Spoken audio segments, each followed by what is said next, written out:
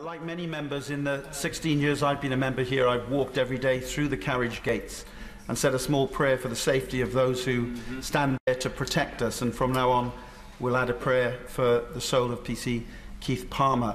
But amongst the bravery and professionalism that we saw yesterday, and I say this as a former teacher who took children on many school trips, with the actions of the teachers, both of those injured in the attack and those who were here during the lockdown in this house, who kept the children educated, entertained and calm on a day, on a school trip, that they saw, witnessed and heard of things that they should never have to see.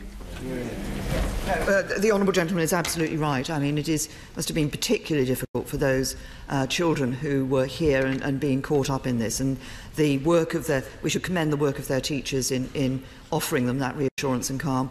But we must also recognise particularly, I think, the role of the French teachers of the French group.